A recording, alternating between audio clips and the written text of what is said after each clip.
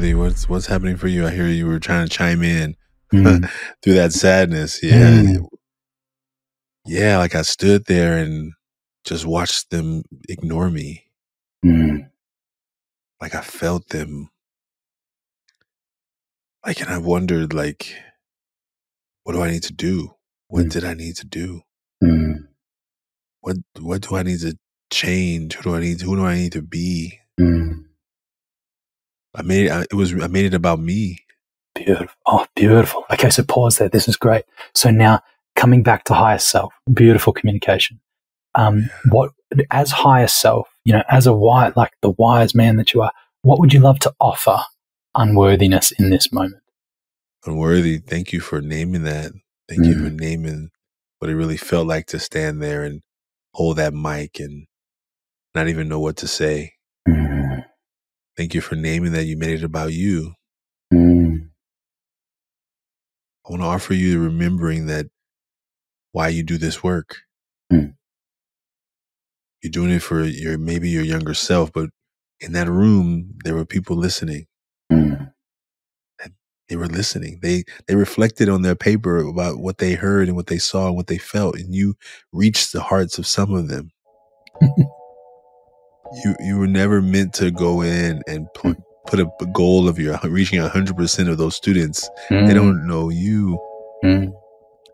You did your best. And your goals have to be clear when you go into those spaces.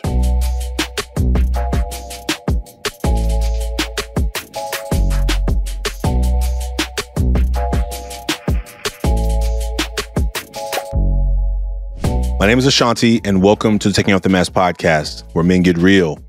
Men of all ages and backgrounds come together to discuss these masks we feel sometimes forced to wear.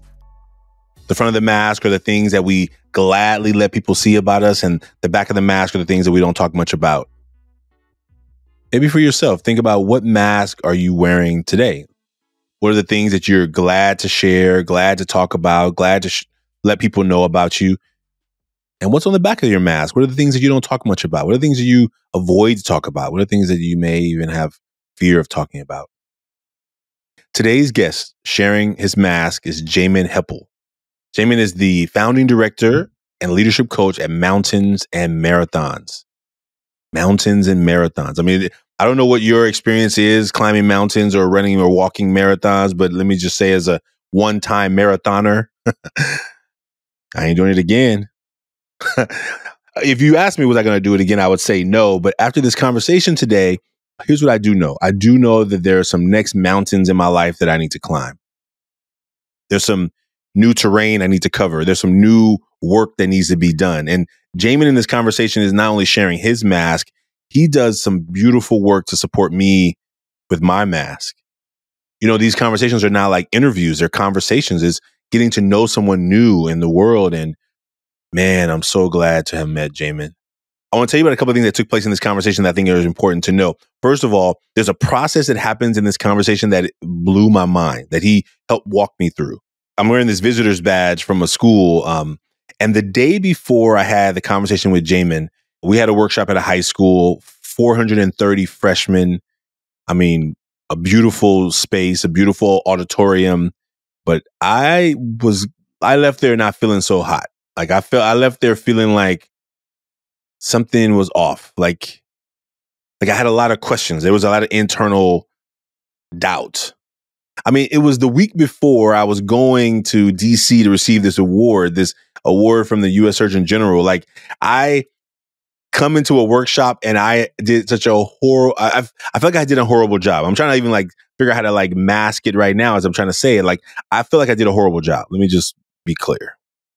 I was there on time. I was there an hour early. I was prepared. I had the technology set up. I had speakers. I had a microphone. I had all the materials I needed. And I felt like there was just an element in the space where the young people were distracted,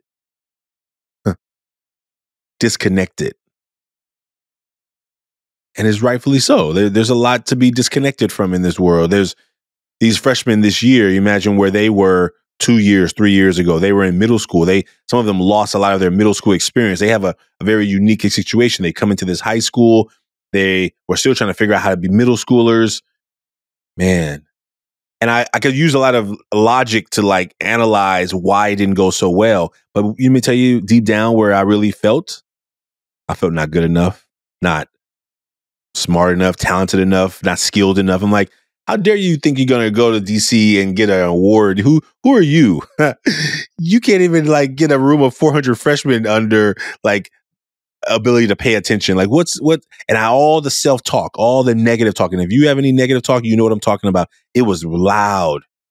And so as the workshop finishes up, I try and make a video at the end of workshop just to kind of reflect on how it went. And I was like, hey, what's up, folks, at the workshop, and man, I had a hard time like trying to like make it sound positive. Like, and maybe I'm always trying to sound positive. Maybe I default towards trying to be positive sometimes, and I don't leave room for frustration and anger and sadness and fear and all those things. I'm even in these conversations, though I've had over 150 plus conversations with men from around the world, I am still a work in progress. Like it's still recordings that happen that show up.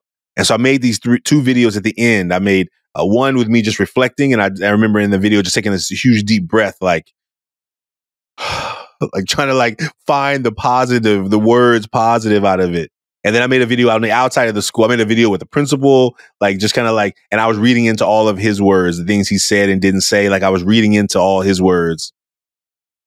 And then on the outside, I said, okay, I'm going to make a new video. That last video was it wasn't a positive energy enough. I got to pick myself up a little bit more. So I try and make another video on the outside. And that video sometimes feels like it was my best of the day, but it was still rough. Like I want to like give you the positive always. And I know that that's not always the real. And in this process that Jamin took me through, some people call it parts work. It's also known as the internal family systems model, the ways of like navigating parts of ourself that are real. And how do we operate those parts of ourself from a not dominant place? Like if I have navigated or dealing with anger, how do I not like live from anger? If I'm dealing with some fear, not to live from fear, not to let fear be in the driving seat. If I'm dealing with sadness, like to let sadness have its space, but not to let it take over and be in control. And I think there's many moments in my life I can say that things have changed and transformed. This is one of them. And I hope you get something out of this. I hope that if you have not yet named the parts of yourself that you don't give acknowledgement to, that you do it soon. Because any emotion that you've been grappling over the last week, the last couple of days, whenever that you have ignored, maybe you just didn't have time for it in the moment. You're in the busy moment of dealing with something. This emotion comes through. You're like, hey, I don't have time for this. Put it away. I'll deal with it later. Or maybe you write it in your journal and say, hey, I got to think about these things. Or maybe you make room for it, or maybe not. I have known myself to like deal with grief, sadness, worry, and say, you know what? I don't have time for that right now. I don't have time to feel that right now. And I bottle it up. And guess what? Those things are going to come back. Those parts of ourselves, they are going to get dealt with. And either you're going to deal with them intentionally or you're going to be forced to deal with them subconsciously. Because what's happening inside of us is that there are calls on our soul and our being to say, hey, I'm feeling this thing. Hey, I'm feeling this thing. Hey, I'm feeling this thing. And what we see with our young men in our work, we see how they get so good at just bottling it all up. They're numbing, they're checking out to the world around them because all that matters is maybe I can just lock myself into this device. If I can just lock myself into this device. I remember at that workshop, the young people were on the front who do the volunteering, and one young man had his phone out. He volunteered. He came up to the front of the room and he was on his phone. And I'm like, brother, do you know that you volunteered to be up here? Why are you on your phone? And sometimes it's like a disconnection from like what's in reality. Reality is that I'm standing in front of 400 of my peers. And also the reality is that, oh my goodness, maybe if I look down at this device, I don't have to be right here. Maybe I can check out from where I'm actually at. Maybe I can put myself in a new world. Maybe you've seen young people doing it. Maybe you've done it. Maybe you're walking down the street and you look up and you're like, what the heck? I just passed where I'm going. Like you may have gotten yourself so wound up into whatever you were in. You pretended that there wasn't a world around you. And guess what? We see it all the time. There are people driving around in these big cars and trucks and SUVs, and they're on their phones, like looking at the phone. They're looking at the phone more than they're looking at the road. You feel me getting excited? Like I'm just like, I'm constantly like trying to like dodge people who are weaving and bobbing in traffic because they're trying to they're so locked into this device that they don't recognize that there's other 1,000 pounds and multiple 1,000-pound vehicles running around them at 60, 70 miles an hour. They don't recognize that there's the other vehicles riding around the roads at 60, 70 miles an hour, and they are locked into a device that is going to get somebody hurt. And we constantly see it. I'm only talking about traffic on a freeway. I'm talking about like our presence of where we are. And so this conversation is a powerful one. I really hope you share this with somebody. I hope that it inspires you to do some of your own parts work. He's going to walk me through the process. He's going to walk me through it. You're going to hear me do some work for myself.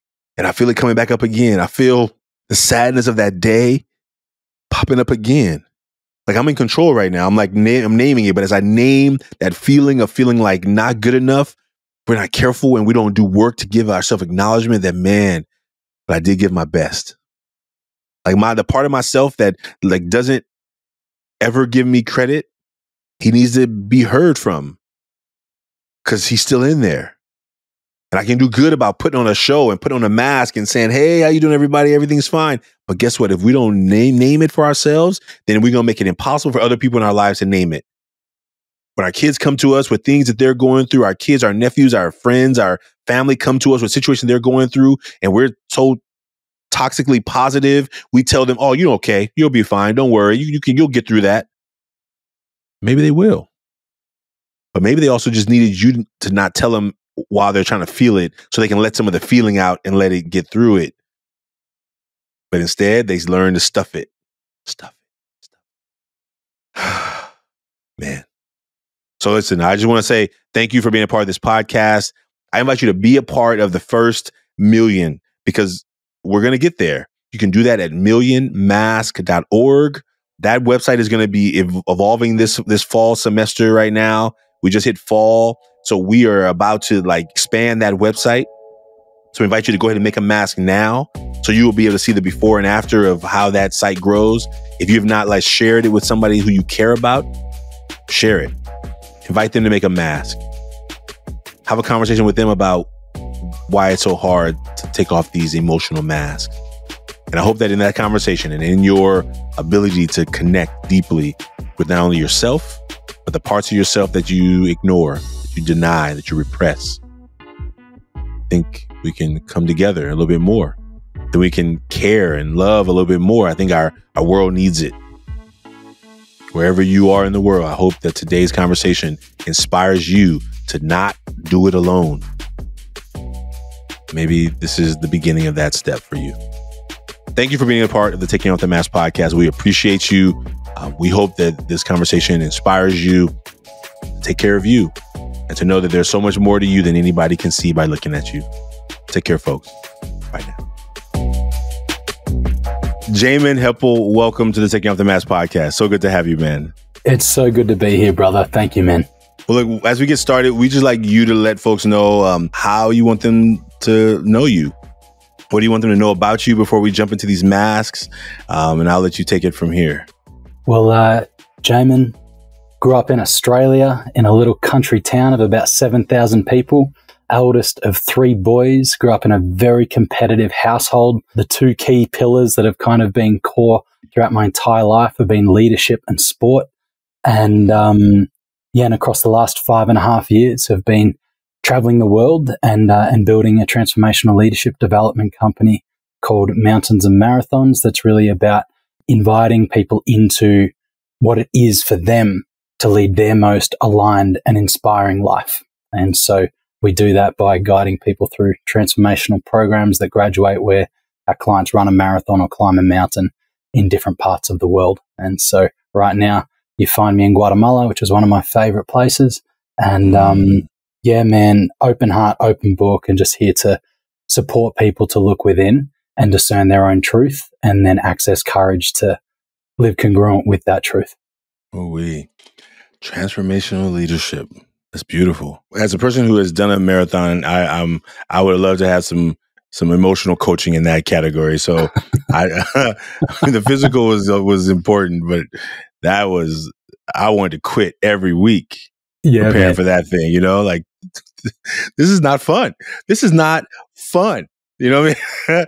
But I made a commitment. And so I'm excited to learn more about that and that process, or at least some of that process. But I also learned about you, like how that came to you, how that journey, and the fact that you're in Guatemala. I feel my heart feels connected because I got to visit there one time, and it was a beautiful experience. So thank you Beautiful, for naming man. that.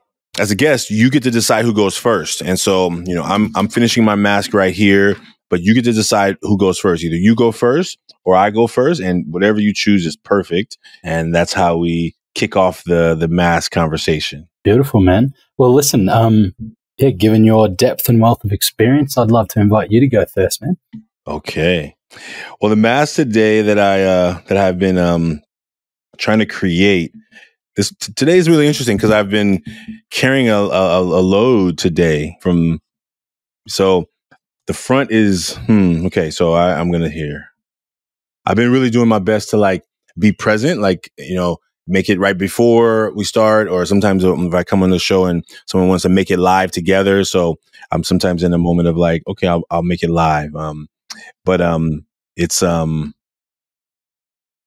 today is an interesting one. So, here's the mask that came out today. It's this character, and you can't see it's like you can't see them talking. You can't see that there's a mouth there, but they really got a lot to say. And they got shades because maybe sometimes looking in the eyes are not like, I don't look people in the eyes right now sometimes, but the words that I'm thinking about today: passionate, dedicated, caring. And I was going to stop at caring. And then I think I almost sometimes feel like I have to put hardworking all the time. I don't know why I could have just left it off. Like, I think I show that a lot. I think it usually goes first. When I write hardworking, like I usually start with hardworking, and I do my best, right? To don't use a new word, use something different, right? But I think people who know me or who really know me know that I work really hard. I don't like brag about working really hard. I'm always working, I'm always doing stuff, and I'm dedicated to this dream and to this mission, and like I'm super caring. Like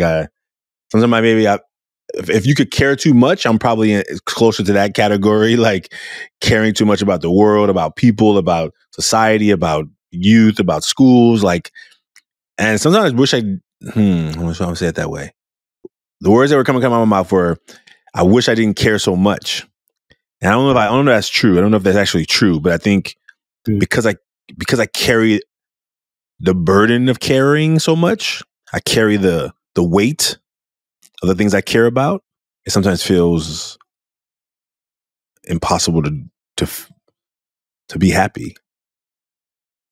So I think that's what's really present. So that's the front, and that's what I actually really show. So and I think that's why caring is on the front, and hardworking, and sometimes feel like it has to be there.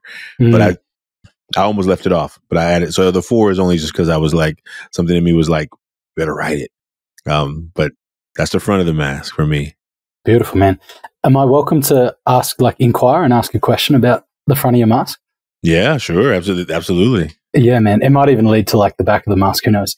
But I'm curious to learn more about your experience of the burden of caring so much, because, I see you out there, public figure, and really standing for boys and young men being more self-expressed, more liberated, more with a greater permission field to live into who they're most inspired to be in the world. And, and like, I feel the size of your heart. And, for you to describe as like carrying, like the burden of caring so much, I'm curious to learn more about your lived experience of, what that is for you and how that shows up for you. Yeah. Beautiful question. I think, so it started young. Like it started when I was young. I was at 7 years old. I was the man of the house, right? So my uncle was like, you got to take care of your mom and your sisters and your brother, right? It was like I was bestowed this shield of responsibility that I didn't even.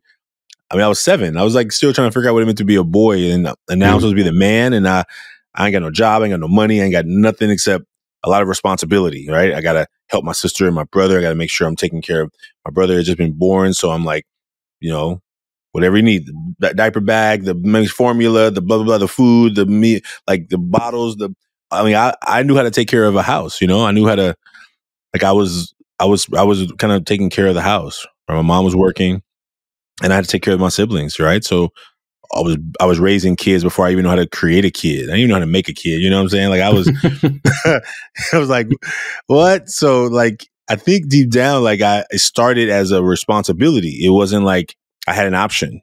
It wasn't like I got an option in that. And I think because growing up in that, I think it just carried through. And so like when I went to become an engineer, I wanted to be rich. So it was about, I get to be free. I left house I graduated at 17 years old, went to college. I get to focus on myself. I get to graduated, start making money. And then this teaching thing calls me, right? Like, no, no, like I ran for 2 years. I was like, I don't know what this voice, shut up, like this calling on your heart that you should be doing this thing. And I'm like, teachers don't make money. Teachers don't get to live the lifestyle I get to live as an engineer. What are you talking about? Like, and it's this internal conversation that you can sometimes say, I'm gonna ignore this voice, but sometimes that voice is loud and it's like, keep going. Oh, you okay? Go ahead. And I think it was a calling deeper than that. So then I couldn't ignore it. I tried. I really tried. I even changed jobs, made more money, like thinking that I was going to drown out that voice. Yep. And it wasn't enough. And so I think deep down, I think the roots are like, it's in me. It's my existence, I hope, will provide others with the opportunity, young people, communities, people who are trying to figure out, do I want to leave this career or not? That we sometimes have to make sacrifices. And I don't ask for anything for making sacrifices. I know that it was my choice. But I look back and I'm totally thankful for it. And I think sometimes it feels just like in this work today, what we see in our schools, what we see in our communities, it's just like I can't just watch. Like I have to be careful with my social media consumption because there's a lot of chaos that gets shown, So, and I'm like, what is going on? And I'm like, there's a school like in the middle of Midwest, and I'm like, some kid gets bullied or something. And I'm like, I should call that school and see if they need some help. Ashanti, relax, be like, slow down, right? There's gonna be an unlimited number of schools where these things are happening that show up on some kind of news feed, and so I think sometimes I have to just take confidence and rest in the moment of like giving the best I can right here while still dreaming big. It doesn't mean I can't dream big to impact more and more, but I need to like not think that by not impacting more and more, I'm not doing a good job right now. I think that's where I have to kind of get careful about. Nice, man. Well, I suppose then my follow-up question is, do you think it's possible to care so much and not carry a burden?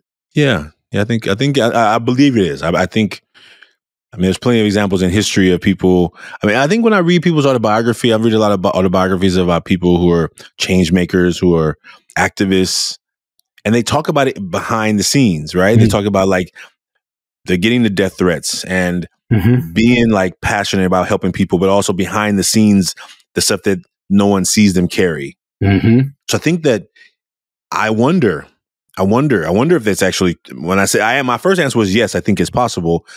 But as I've read the stories of many people who have done changes in the world, Gandhi, like carrying a burden of the people because you care. So I don't know if there's anything wrong with a burden. Maybe the word, I gotta look at the definition of burden, but I don't feel bad about what I'm doing. I think sometimes I feel like I can't do enough. That's where the burden comes from. That burden is not that I don't want to be doing it. It's more like, am I making a difference at all? You know what I'm saying? Like I'm working so hard and I feel like the impact is not big enough, fast enough. I think that's where I feel the burden comes from.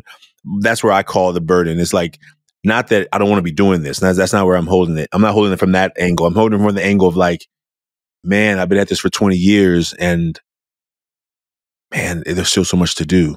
Yeah. Right. And so I think that's the part where I feel and maybe the burden word is probably a better word out there for it. But I think maybe it's like if I think about the back, it's probably the words that are coming up on the back, right? Am I good enough at this?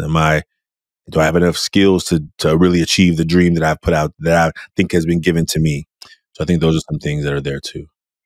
Beautiful. Thanks for sharing, man. And it's a beautiful inquiry. And I even love how when you mentioned Gandhi just then, I think I can only imagine what he navigated and had to be with and hold as he was driving this movement.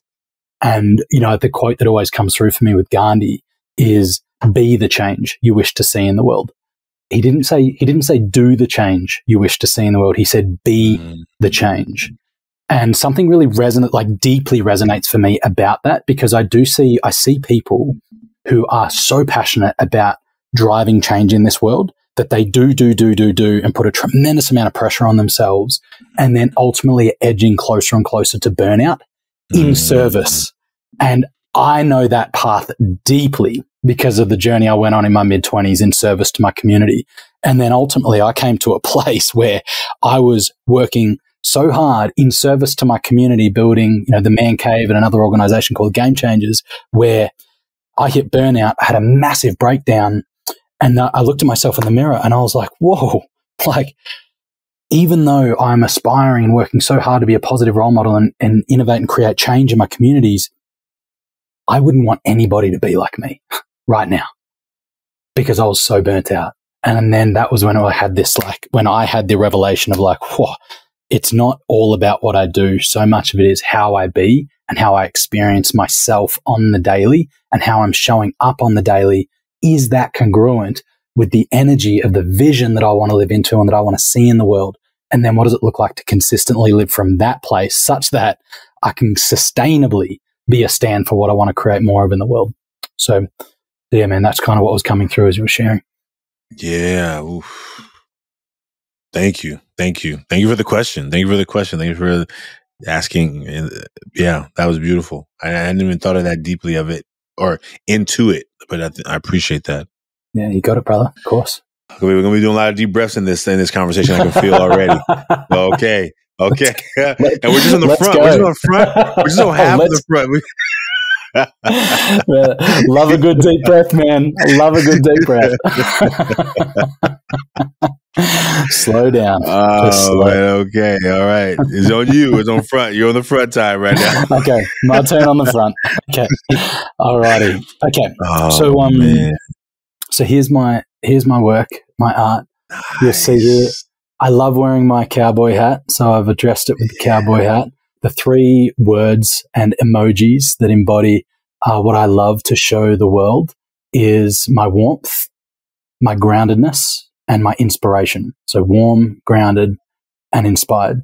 And where this stems from is inside my own inquiry of the world that I want to see and the kind of change that I want to drive in the world. And, really building upon what I was just speaking into as far as beingness versus doingness is I'm be warm, be compassionate, be open, be loving, be grounded, be centered, be here, be present, be available, and then be inspired. In other words, be lit up, be in touch with a greater vision, be in touch with a profound sense of possibility and what we can change in this world. So these are the energies that I consciously embody on a day-to-day and very unapologetically be such a way that others feel that. So when people are in my presence, they have that transmission. And so, yeah, and in that, I will often, when people describe their experience of me, it'll often include words or synonyms of those ways of being. So, yeah, man, that's what I love to, that's what I deliberately and consciously bring and show to the world. Something about when you said warm, how you described it, and then when you went to ground it something that rang out for me was this idea of if you operate that way from a grounded place, it may help where it doesn't feel overwhelming. Yeah. Right? Because I'm giving from that place of, I know all I got is this. This is all I got in my bucket. I can't give more than this in my bucket. So I don't get to the place where I feel out of desperation or out of emptiness that I'm giving more and more because I don't have any more to give. I'm giving it from here, this place. I really like the way you describe that. Yeah, bingo, man, bingo. Because I guess my lived experience of it is because I've experienced being loving and being inspired without the groundedness. I've been that, and I'd say that like those two ways of being without the groundedness has been a contributor to burnout, and also been a contributor to being like the uber positive, always seeing the silver lining, positive reframing, like that whole world of coaching and personal growth and personal development. But over time, as I've matured and moved through my own like challenges and initiations, have recognized that communication and that transmission without the backbone, without like 2 feet on the ground, hey, I got me. And if required, I got you. And that's where I found like the intentionality around cultivating a groundedness, and a presence and a depth is really core to my being, and what I believe men in particular need to be cultivating is that groundedness and depth inside of their commitment to create profound change and drive things in the world. Beautiful. Oh man. Thank you. Thank you for that. Thank you for that. I appreciate that. And thank you for that beautiful drawing with those elements. That really was that was great to watch, get to see. I'm on the back now. It's my turn on the back. Let's go. So I am I'm like at a loss for words. I'm trying to think of okay. Let me go here. I'm gonna leave up. I'm gonna do it the way my heart is telling me. So here are the words: worry and self-doubt. The worry sometimes comes from like this big dream that I've been given that came to me, right? This million mask movement, this vision of like helping people around the world, the vision of like creating inspiration, but also through opportunities for people to see that there's more to me than people can see. Like I can see it. I can see us getting to 1 million masks. I can see people always ask, what are you doing when you get to 1 million? I'm like, I don't know. I haven't, like, I don't know. I mean, this is a number, you know what I'm saying? Like there's more people to help out there. There's 1 billion people on the planet. Like there's still more, like 8,000 more millions to possibly be able to help. Right. So, but let me just get to that first. Can you slow down a little bit? Can you slow down? But before asking me what I'm going to do once I get to 1 million, because I haven't even got to 100,000 yet. You know what I mean? Like, let me, and so I think that moment of like, kind of like, it comes sometimes from the outside, these questions, because I don't have an answer for it. I feel the tension of like not knowing an answer for that question. But when I think about like the worry of like, how am I going to get there? Like, how am I going to get us there? Like, I know that I'm a hard worker. I don't know that I'm the best manager of other people. Like, if you're not a hard worker, I mean, I've mentored young men for 20 years or more than that, but to say in the Urban Forward Club, 20 years, I know that work. But as an adults, I'm not as understanding. I don't think I'm a good word. I don't think I'm as my empathy sometimes seems to be thin, you know, like you're an adult. Like I shouldn't really need to tell you that you should be somewhere on time. Like that, like the fact that I have to even think about telling you that makes me like, and I have to like bite my tongue on all sides because I'm like, it's going to come out so sharp. Like I'm feeling like, and I don't feel like I often want to mentor adults. Like in the real truest way of describing that came out right there. But this blank that's in the middle, the blank. So yesterday I had a workshop and I don't, if I am like being honest about how I performed, I gave my best. But the way it was received with those 430 freshmen in that auditorium, I can see all the students who were talking and on their phones while I was talking. Like I can see them in my mind right now. And I almost don't, and I had to be careful not, because I know what I'll do. I'll hyper focus on them and all the students who are here looking at me and listening to me. I'm like totally dismissing them. And I had to like keep fighting myself to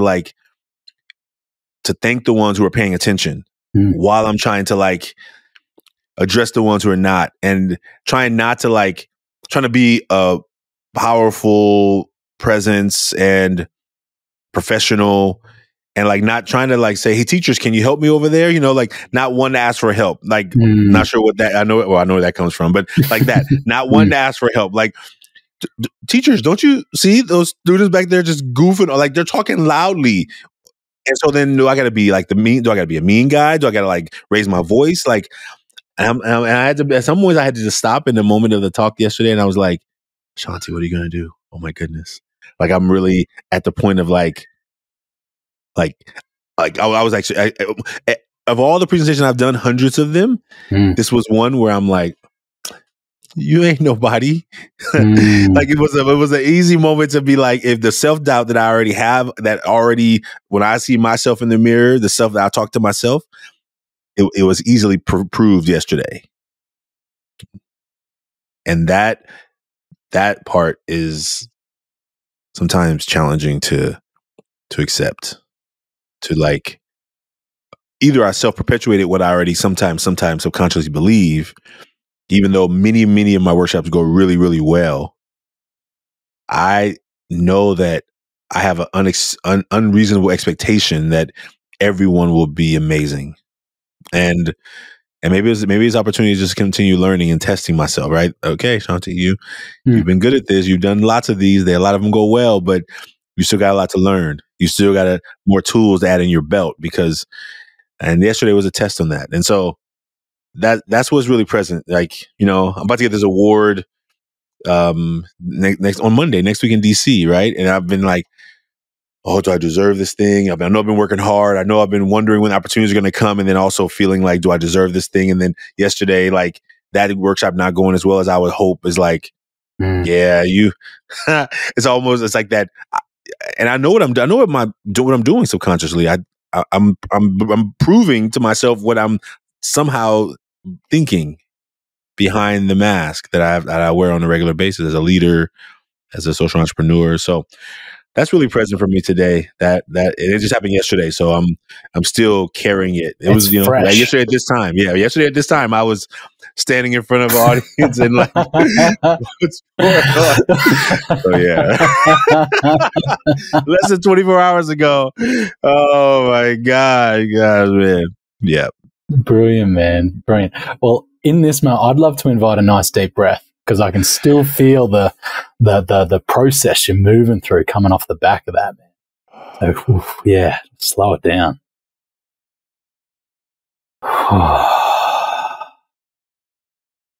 Yeah. Nice. For real. Yeah. Thank you. Thank you for sharing that, man. Just like bringing me so intimately into your like lived experience and just like, the back end of what it is to be standing for, such a big movement, and just like some of the really personal parts, the vulnerable parts of what it is to like stand up the front and be that leader driving the change. I guess the one thing I'm curious about is, inevitably there are going to be experiences like this. Inevitably you are going to be up the front and you're going to have students who are disengaged, and whether that's you or whether that's just the culture of the school, like whatever it is, what I'm most curious about is, what's your process recovering from that? Like rebounding from that? Because what I know for sure is you are going to go and hold a microphone and stand in front of students again. Like yesterday hasn't wiped you out. So I'm curious about like what your resilience process is, or recovery, rebound process is off the back of an experience like yesterday. Like in the moment when I was standing there, I was like, I had like, I play out many scenarios. Should I like become the mean speaker who is like, what are you doing? Like, why are you not paying attention? Like, do I become that? Do I say, okay, let's take out all the students who don't want to really learn and let's focus on the ones who do. I made like a lot of scenarios, and I basically just held there and I said, hey folks, like and I just talked to the ones who were listening. I said, let me just say these words. I'm not even gonna try and tell people to stop talking right now, because they're not hearing me, but those who are listening to me. And in the moment I was like, what do I need to do for the students who are like really listening, who really are getting something? And so I had a message for them. Like, I'm sad that there are people who are trying to take away your opportunity to learn something today. I feel my heart is hurting for them, that I'm here out of a place of care and love, and they're not able to receive care and love. And I don't want to turn into a tyrant and turn into a person who has to yell and scream and get people's attention. That's not what I'm here for. And so for those of you that are listening, thank you. And I came back to a place of why is this important to me? Nice. Like, is it important for me? Is it deeply important for me that every student I speak to gets it? Well, that would be a aspirational goal. But what I know I am is I'm like the parable of the sower, right? I'm just planting seeds. And some seeds are just going to hit ground that's not ready. And some seeds is going to hit ground that's going to be stuck in clay. It's going to grow a little bit. But all I can do is plant. I don't know how to grow a plant. I don't know how to grow a life. I can't make somebody transform their life. Mm-hmm. I can only say, hey, I've been through tough stuff. I don't know if you have. I know what it feels like to sometimes feel stuck. I know what it feels like to be like, feel alone. I know it's like to feel like, how am I going to get an opportunity? And today may be your opportunity and maybe it's not. And so all I can do is just put the seeds out here and you do with them what you need to do with them. And I think when I'm operating from that place, clarity about the groundedness, if I operate from a place of groundedness about my mission in this work, mm-hmm. then I know that it's law of averages. And I'm gonna give my best, even though I would like to believe that every one of them would get it. And I think that that's not realistic. That's more of the doing, as opposed to how do I just be in this place? You know, like you said, how do I just be? I gave my best. I mean, that's what when I started, I said, I gave my best. And I also have this other feeling because I know if I don't get grounded and I gave my best, mm-hmm. that I will easily get into like a lot of unhealthy conversation to self. Yes. Right. I'm my worst critic. Like I'm my worst critic, you know, like, so I am clear that anything who says something negative about me, I've already said it's probably 10 times worse and louder and consistent. So when I read it, I'm like, yeah, no, yeah. Or, so I think that's what, I worked on. And today I'm still working on it. Right. Like this morning I made an audio recording just to like still keep processing it because I'm still processing it. Right. Mm-hmm, mm-hmm, yeah. Mm-hmm, yeah. Mm-hmm. I take the work really serious, you know, but let me say one last thing about this. I'll just say, cause I want to make sure I give you time to speak.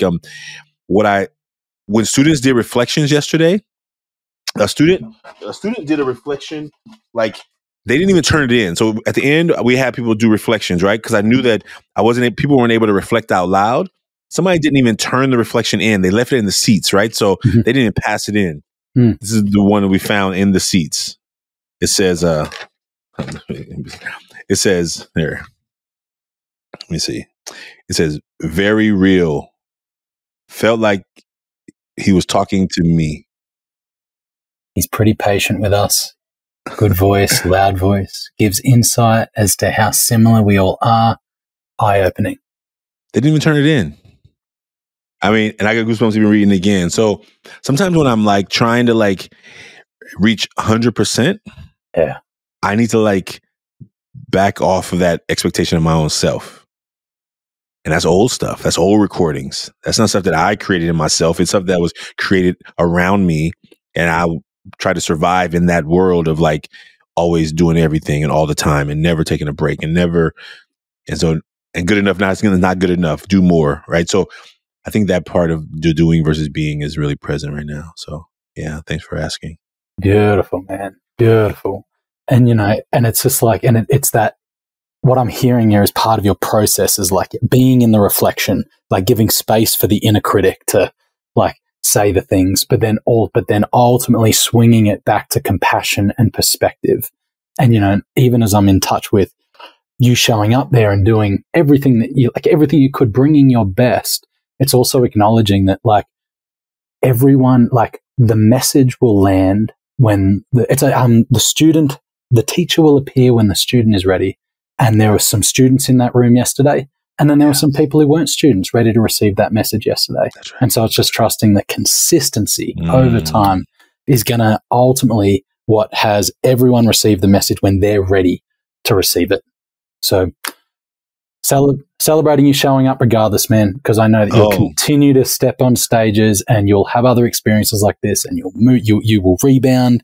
Smaller self will have his say, inner critic will have his say, and then back to compassion, higher self driving the charge, standing for the mission, and away you go. So honoring you, man. Thank you. Well, thank you for listening. Thanks for the deeper question and reflection. I appreciate that. Of course, man. Okay, my turn. Yes, sir. Yes, sir. Your turn. Right. Okay. So this is the back of my mask.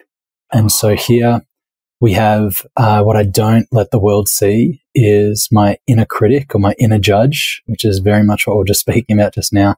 My little boy, in other words, my inner child, and then also my shame and my unworthiness.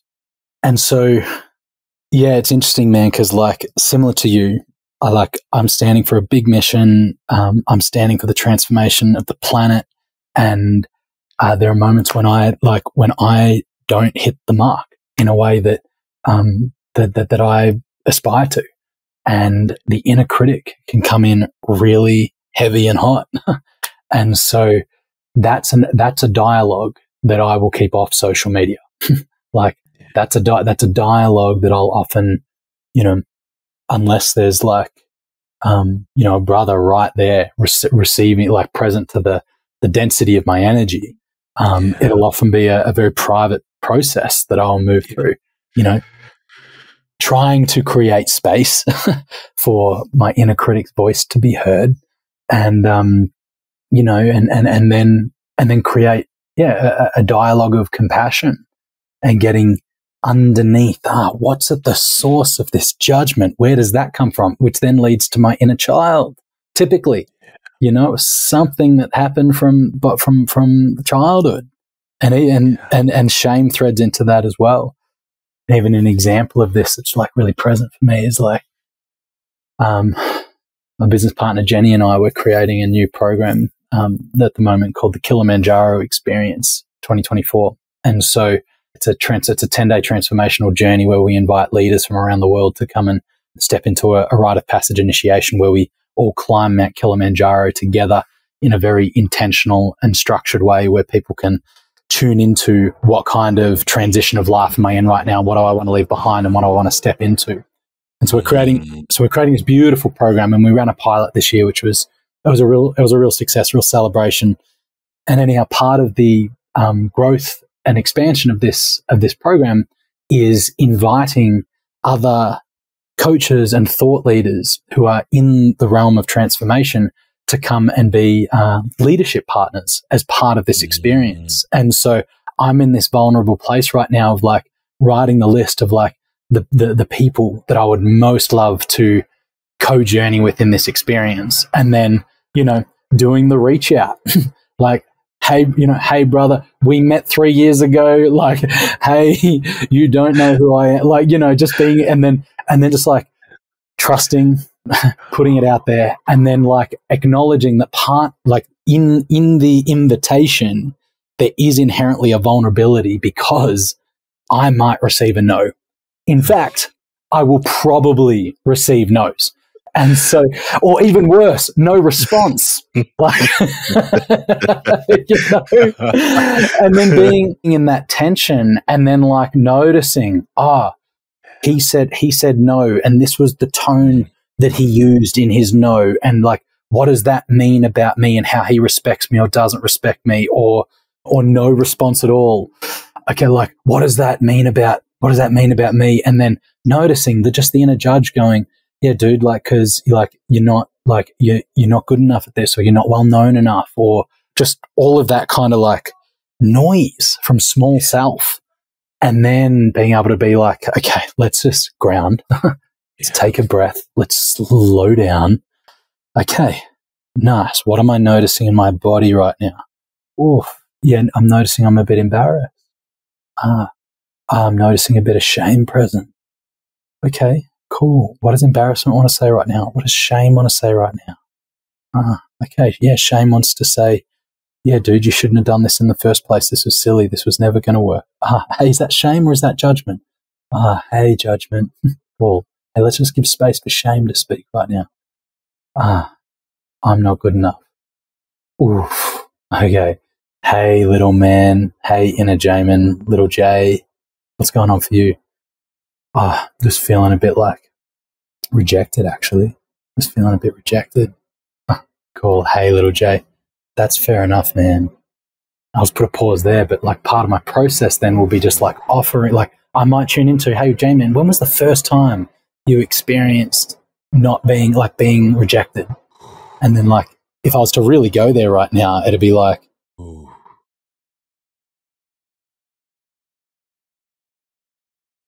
yeah, I recall this vividly. I was 7 years old and there was a girl named Claire Enter. And I remember asking Claire during recess if she would be my girlfriend. And I remember so clear, I remember she was like, no, I'd never be your girlfriend. And then like little Jamin with his little vulnerable nervous system just like felt the impact of that. And then, you know, suddenly a story of like, the girl I want doesn't go for me. And, you know, poof, there's the imprint, then there's the embarrassment. I'm just like, So in this moment now, it's just like, hey, little Jay, hey, brother, I got you, man. I got you. Okay, it's fair enough you're feeling that way, but I just want you to know, brother, like, I'm here. I got you, little man. I'm here and I'm not going anywhere. Okay, yep, there are going to be moments in time when people say no to you. That's inevitable. That is going to happen. And when your experience of rejection shows up and you feel like left out, well, good, dude. I'm right here and I'm not going anywhere. Okay. I love you, man. I love you. How you feeling now, little Jay? Yeah, I feel taken care of. Yeah, man, you are. It's because you are. Beautiful. Does anyone else have anything else to say? Mr. Shame, how you feeling? No, I feel heard and seen. Okay, fantastic. Awesome. Mr. Judgment? Hey, thank you for being here, man. You always communicate with such intense penetration. I'm always clear on where you're at. Appreciate you showing up and communicating so we get to come together here and actually love and bring compassion and love to everything in my experience right now. Okay, so thank you for being here.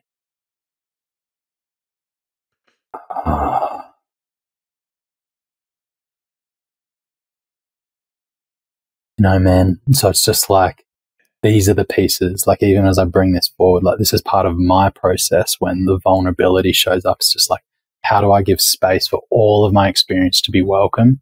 And so that none of my emotionality is suppressed or denied, such that every bit of me has a chance to be loved and met with unconditional compassion. And such that, yeah, I get to heal swiftly through moments of rejection and intensity. Yeah, thanks for witnessing, man. I very rarely do that. Being bared witness to in my process. That was beautiful. First of all, thank you. Thank you for letting me witness it, and thank you for. I'm gonna try that for myself. I think I can feel, even just watching you have that conversation, I can feel the healing.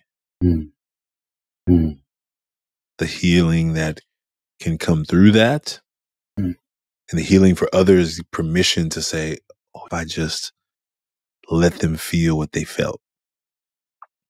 What if I took time to not be in charge, to not have to have it all figured out, to not be the boss in the desk with the title and the responsibilities and the list of things? Like, what if I could just like acknowledge the pieces? And I think even since yesterday, because I was trying to be analytical, I didn't. Yeah. For real. That was powerful, man. I don't have any words right now. I'm like, thank you. You got it, brother. You got it. And if you're open to it, I guess, you know, because as you can tell, like I've done a lot of reps with that, with that process and with that practice. So if you're open to it, I can just share just like a couple of simple principles that kind of like complement that kind of communication.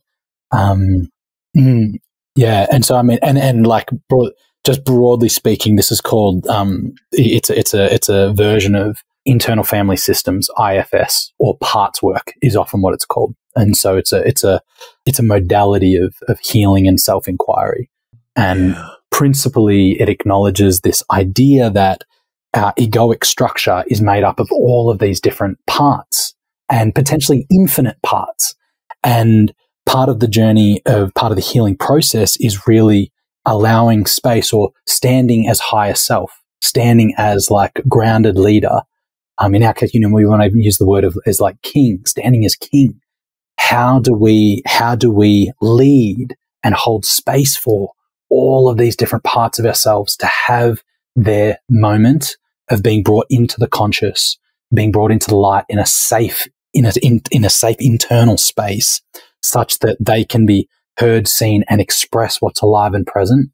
And then no matter what is going on for the different parts of ourselves, being able to have it held, not judged, and then safely validated and just met with unconditional compassion and unconditional love, so that all parts get to grow up and mature and feel like liberated, instead of, the little Jamin or teenage Jamin, who's been suppressed and hasn't had airtime for a while.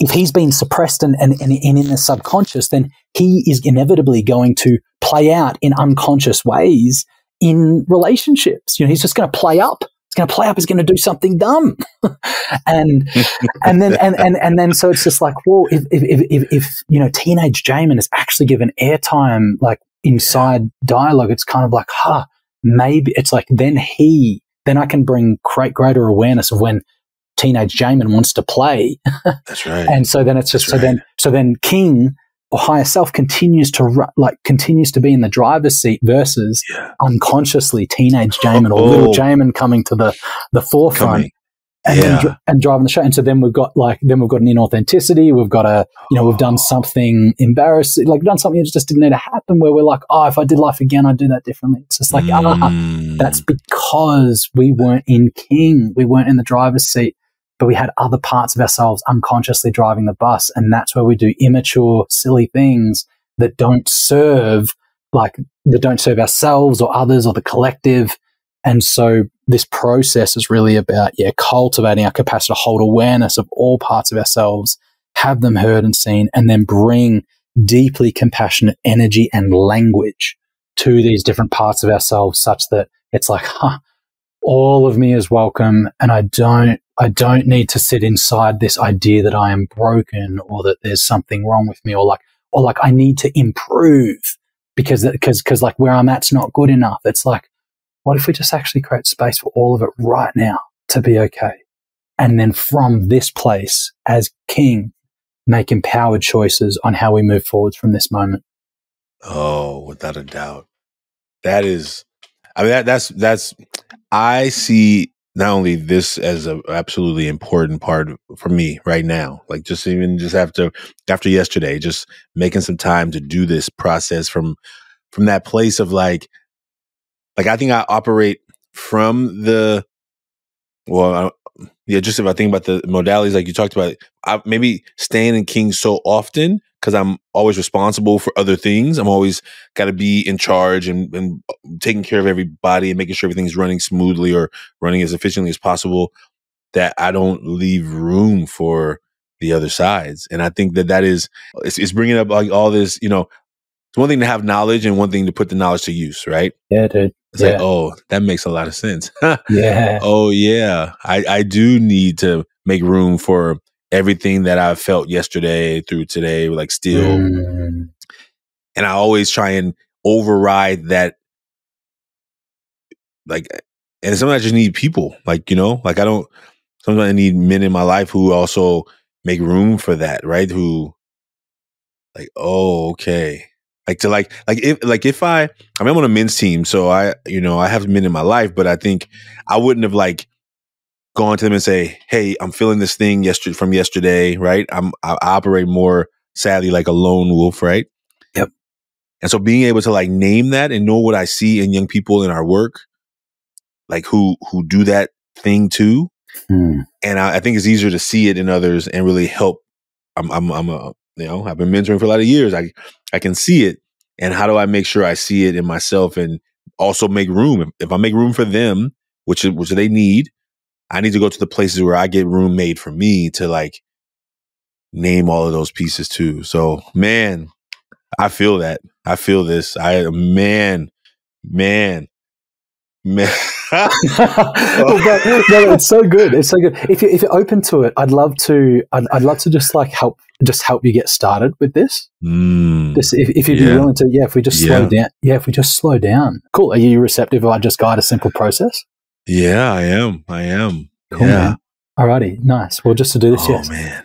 So great. So just so drop the eyes down, settle into your chair, and just begin. Nice deep breath in. Nice deep, filling the belly, filling the lungs, and then deep exhale, like where the exhale is longer than the inhale. Beautiful. You can do that again. Again, nice, like rich inhale. Yep, and let it go. Beautiful. Nice. So just in this moment, allowing your breathing to come to a nice, easy, steady state, and allowing yourself to become ever more present to what's alive for you in this moment. Again, really bring the intention to go slow. Go slow. Beautiful. And so in this moment, just inviting you now to like get in touch with King. Get in touch with higher self, that one who holds wisdom, that one who holds space, that one who sees and has awareness and can really like love and bring unconditional compassion to others and to self. Yeah. Give me a nod when you're in that. Like, beautiful. Okay. And so from here, man, just inviting you and speaking out loud from the place of King, just allow now just to go back to yesterday and just name these different pieces and parts of you that were like present. And if you need guidance as far as what might have shown up, just like let me know because I can bring language for it. But just, see if you can just like name a few different parts of you that were alive in yesterday's journey. Sadness. Shame. Feeling not enough. Like unworthy. Beautiful. Yeah. Hey, great work, man. Great work. Also, we've got sadness, we've got shame, we've got unworthy. So just in this moment, like just inviting in a simple dialogue, like in this moment, inviting you to step into sadness. So like embodying like sadness is like a real living part of you. Let's just have a simple dialogue with sadness. Now, this is between sadness and higher self. So if you just, as higher self, ask sadness, hey, sadness, what's going on for you right now? Hey, sadness, what's going on right now? What's happening? Well, I'm watching all these students who I believe could benefit from this message, and they're missing it. They're missing it. I feel like they're not listening. Like I think that, the deeper sadness is that I can't make them hear it. I can't make them hear it. They're like, I know that some of them just need a shift in focus, and it hurts that I'm not. I think that's the other voice coming in of unworthy, right? Like unworthy's coming in. Like, yeah, cool, good. So move across. So now thanks sadness. Hey, thanks so much for sharing, brother. Thanks so much for sharing. And then hey, sadness. Nice. And now over to unworthy. Hey, unworthiness. Is there anything going on for you? Worthy, what's happening for you? I hear you were trying to chime in through that sadness. Yeah. Yeah, like I stood there and just watched them ignore me. Like I felt them. Like, and I wondered, like, what do I need to do? What did I need to do? What do I need to change? Who do I need to be? I made it about me. Beautiful. Oh, beautiful. Okay, so pause there. This is great. So now coming back to higher self, beautiful communication. What, as higher self, as the wise man that you are, what would you love to offer unworthiness in this moment? Unworthy, thank you for naming that. Thank you for naming what it really felt like to stand there and hold that mic and not even know what to say. Thank you for naming that you made it about you. I want to offer you remembering that why you do this work. Mm. You're doing it for maybe your younger self, but in that room, there were people listening. Mm. And they were listening. They reflected on their paper about what they heard and what they saw and what they felt, and you reached the hearts of some of them. You were never meant to go in and put a goal of your reaching 100% of those students. They don't know you. You did your best, and your goals have to be clear when you go into those spaces. Nice. Yeah. Beautiful. So now feel back, right? So now feel back into unworthiness and just go and just like ask unworthy, hey, are you receiving this and what's present for you now? Unworthy. Did you, are you receiving this? How are you doing now? Yeah, that makes so much sense. When I looked into the eyes of those students who were looking at me, I knew I had some of them. I know that my expectation was probably unreasonable. My expectation was that I was looking at the ones who wasn't looking at me. I was proving to myself what I sometimes deeply felt, as opposed to knowing that there were so many of them that were with you. Yeah. They're with me. There were so many of them that were paying attention. There were so many that were doing what they were asked. Beautiful. And I hear it. I see it. Beautiful. Right. So Yeah. thank Mr. Thank unworthiness. And then thank you. Yeah. Thank you, unworthiness, for that. Yeah. And now we'll go to shame. Just tune in with shame. See what's present for him. Hey, shame. What happened? What's happening for you? What's present for you right now? Yeah, hearing sadness and unworthy talk, I really realized that I was riding along with them. I was feeling like I had not done a good job, that I had accepted these awards in the past and opportunities and documentaries, and I'm still can't even do the work. I felt like I'm a fraud. Like, how ashamed are you that you can't even get a group of students to stop talking? Who are you? I think I was feeling that. But after hearing Unworthy speak, I think I was projecting too much expectation on myself as what I was there to do. As if I was there to transform 100% of those lives in the moment. I have the best words and I have the best activity. I think I just, yeah. I heard what Unworthy said, and I felt it. I felt it too, and I carried it into the room too. But I'm feeling better now. Yeah, beautiful, beautiful. Yeah, is there anything nicer than just coming back to higher self and just going super slow? Nice. Yeah, just tuning. Just tuning. Is there anything that higher self would like to offer? Sadness. Yeah, sadness. Is there anything you need right now? Shame. Is there anything that how are you feeling now? Well, from the place of shame, I'm not ashamed of what I did yesterday. I'm actually not. I wasn't. I gave my best. I gave 100%. I stood there and held space for those students. I'm not ashamed of what I did. I was more just feeling like I wanted more. I wanted to do more. It wasn't that I didn't do enough. And so I feel complete that I'm not ashamed of the work I did yesterday. I'm actually really proud of the work I did yesterday. Beautiful, beautiful. And so now we're going to complete. So, just like acknowledge unworthiness, shame, sadness, just like I love you. You're welcome here. Thanks for speaking up. Just like give them these words of validation and encouragement.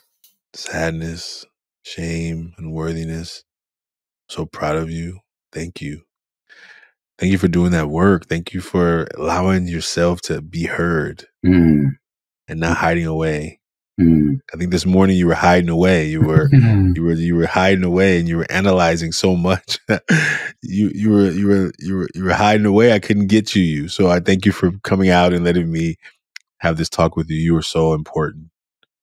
You were so important to this journey of our work. You're so important of this mission of 1,000,000 people that you're going to be able to serve. And like, that's not 1 billion. That's not 8 billion. You're not trying to serve every individual person on the planet. You just got a goal and focus on that. So proud of you. I love you. I appreciate you. I need you. I need you to let me know when I'm not focused. Let me know when I'm missing something. But thank you. Beautiful. Just now, so just before we complete, nice deep breath in. Deep breath in. Deep breath out. Cool. And just as one final closing piece, higher self now speaking to you as your entirety. What do you want to acknowledge? What does higher self acknowledge you for? And maybe like Ashanti, I acknowledge you for. Ashanti, I acknowledge you for having a big heart, a big goal, and desiring to serve all. So glad that you're willing to acknowledge your limitations. It doesn't stop you from having a big heart. It just means that you don't weigh so much on your heart that you're not enough because of whatever the external stuff happens. I'm so proud of you for continuing to give 100% to the community, to your youth, to the youth you don't even know, who you may never meet again, but keep giving it. And keep giving room for yourself to feel those things that need to be felt because they're human things. You were taught when you're little, don't show them, but you're not that little boy anymore. Stand from that place. You're going to change the world. I love you. Breathe that in, brother. Take your time. Breathe that in.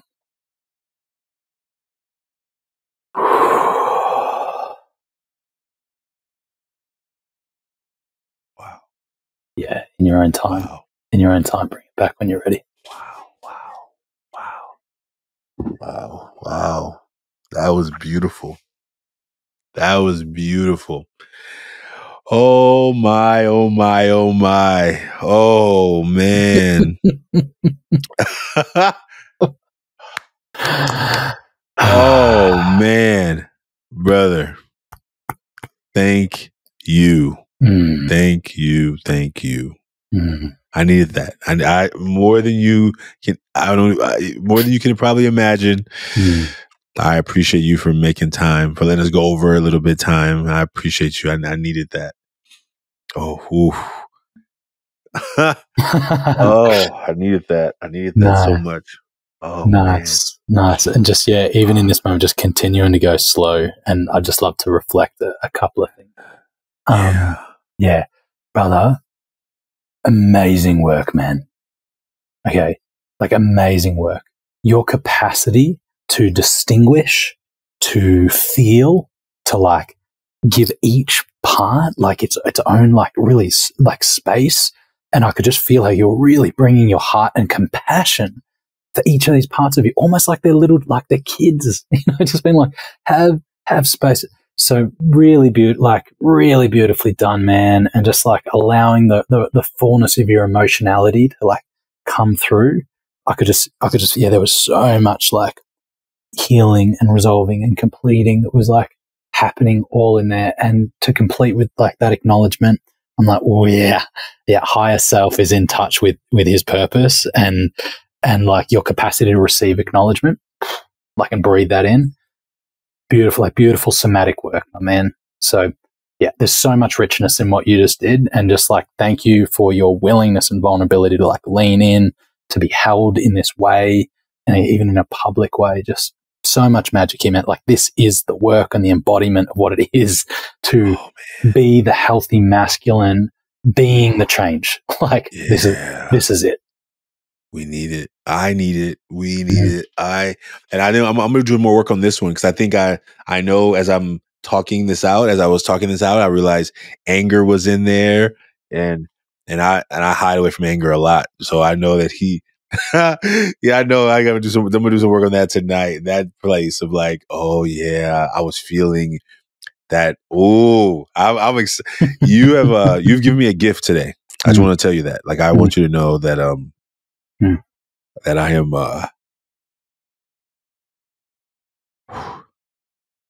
I'm grateful. Yeah, I'm grateful. I am. I appreciate you. I didn't expect this. Didn't know this was happening. Planned. It wasn't planned for sure. Yeah, But I am truly grateful. And yeah, I hope those that are listening. I mean, I almost forgot that I was leading a podcast here. I almost forgot that I was on. Oh my goodness. Let me just say, I hope anyone who witnessed this, I hope you've got something. And I hope you got something for you through the things that you need to tap into. And I'm going to, Jamin, will you let folks know how they can reach you? I think there's so many people who could benefit from the work that you're doing, whether they can climb a mountain or run a marathon. I don't know if that's the only ways to do this work, but I know that what you've just showed me here, and I know that people who are listening, they're going to get something out of this in such a beautiful way. So I appreciate you and I thank you. Yeah, more than words can tell you. Thank you. Yeah, receiving all of that, Ashanti, and thank you, brother. And like, as I said, really honoring your capacity to lean in to the tender edges of being human, and also the vulnerability that comes with opening in the space of like two masculine brothers, like doing this. So there's a lot I celebrate here, and I receive your acknowledgement, man. Thank you. Thank you. Jamin, tell folks how they can find you. What ways do you want them to find you, and what the work that you're doing? If somebody wants to work with you, they were inspired. Please let us know. We'll put it all in the show notes, but let them know how they can follow your work. Yeah, find you. Beautiful. Thank you for that invitation, man. So people are curious to get in touch or just follow along. Yeah, so Instagram, there are 2 channels. So you can get me personally at Jamin Heppell. That's at Jamin Heppell, Heppell. Otherwise, my company, where we do a lot of our transformational work, is at Mountains and Marathons. At Mountains and Marathons. And otherwise, if you just want to hit me up on email, you can get me, Jamin at mountainsandmarathons.world. Any of those platforms or channels will work perfectly. We will link all of that in the show notes. And please, thank you. Thank you. Folks, Jamin and I, we share our mask here publicly. You don't have to do it publicly. You can go and make a mask online, millionmask.org. Tell somebody about this episode. I don't know I was fully in the experience, so I'm hoping you felt it like I felt it. I'm riding on some adrenaline right now in this moment of just feeling really seen and heard, and I appreciate you. So I'm gonna be thanking you probably for many times the rest of this week, sending you messages, but I thank you. And folks, thank you for listening to the Taking Off the Mask podcast. We couldn't do this without you. Enjoy the rest of your day. Thank you for listening. Jamin, thank you, brother. I really appreciate you. Yeah, appreciate you. Appreciate you.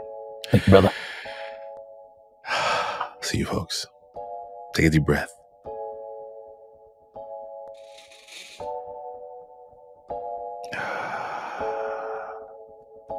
Bye now. The Taking Off the Mask podcast is produced by Ryan Louie and graphics by Kelly Wong. Guests are managed by Dan Paloma, and the podcast is edited by Samuel Matingo. We'd like to thank everyone who's been a part of the creation of this podcast, and for every guest that has been a part of the show, you are now a part of the Taking Off the Mask family. The Taking Off the Mask podcast is brought to you by the Ever Forward Club, and if you like what you've heard today, please subscribe, write a 5-star review, and share this with someone. We look forward to having more conversations that matter. And please remember, there is more to you than anybody can see by just looking at you.